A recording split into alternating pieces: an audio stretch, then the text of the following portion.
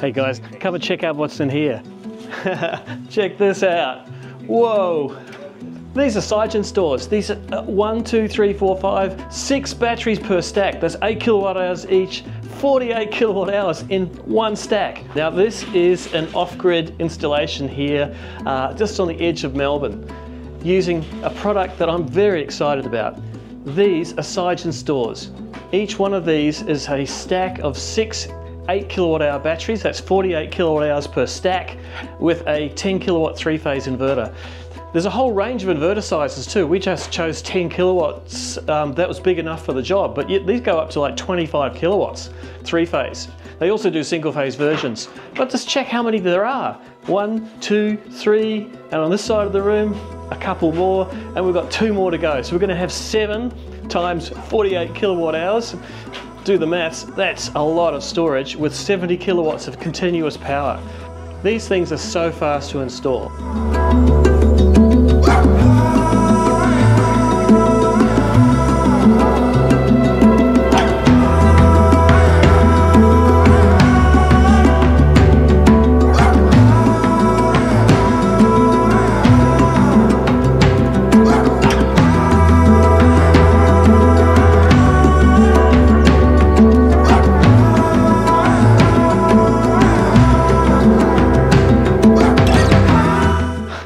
They're allowed a couple of days to install these, and look, it's not even half a day, well maybe a bit more half a day, and they've already got 5 of the 7 up and connected. So that's pretty impressive. Well, not connected to the AC yet, but connected to each other, because that's one of the beauties of stackable batteries, is you just stack them up.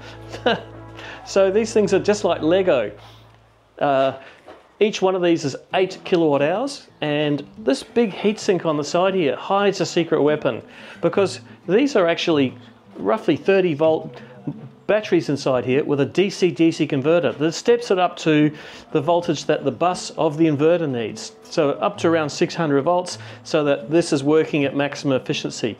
That means that each of these batteries can be actually different ages, different sizes, but they'll all charge and discharge to their full capacity because of the DC-DC converter. That is a winning design. This one's got the covers on, which is actually one of the really nice features of these units. Once we've got it powered up, you'll see that it will light up all down the side here with state of charge or other programmable lighting configurations. Wow! So we're going to have 336 kilowatt hours of batteries by the end of the day, and not even working up a sweat. Well, I didn't do much, but these things, how much do they weigh, Will?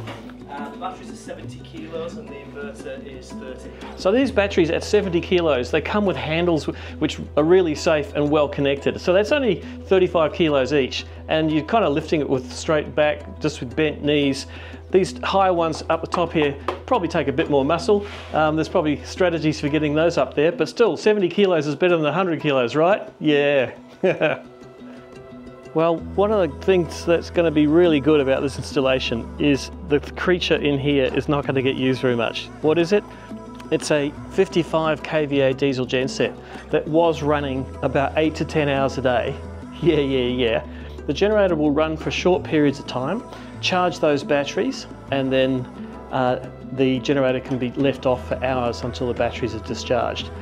This is only stage 1. Stage 2 will be putting around about 70 kilowatts of solar onto those batteries, because they're hybrid inverters, and the generator's going to probably go rusty from lack of use. So this is kind of a way of semi-retiring your diesel generator, but still having it there just in case. It's nice to have a backup of a backup. Yeah.